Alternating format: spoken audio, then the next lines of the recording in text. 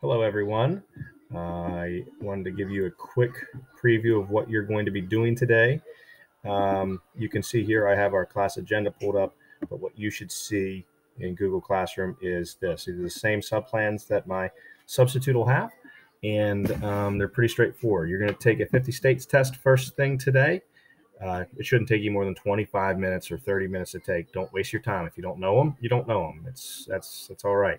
Remember to put your name at the top, first and last, and April at the top as well, so we know it's your April tests practice, just to see if we've improved since our last one.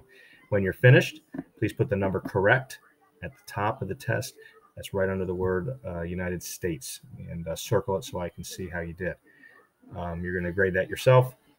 When you're finished, you're moving on to It's Learning. Please remember with It's Learning, this is sort of what you have on your screen. Remember, this hamburger is sort of like shows all the resources, like a table of contents.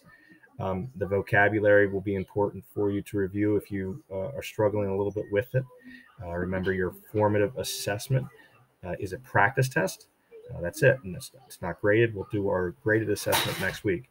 And then our oil post check, remember to do this up here. If you need to click it, click yes if you've completed all the tasks. The last thing that you need to do for the day, you need to get this one done, is the oil simulation. Here's your link. This is what it looks like. It should take about 20 to 30 minutes. Hopefully you can get that completed. Otherwise, the only thing you need to work on is FanScore Beluga. We will work on sketch notes next week. If there are any problems, if you have any concerns about what you're doing or where you're at, please make sure that you email me and let me know, or see me on Monday. I will be back to wrap up oil. Okay. Have a good one. And have a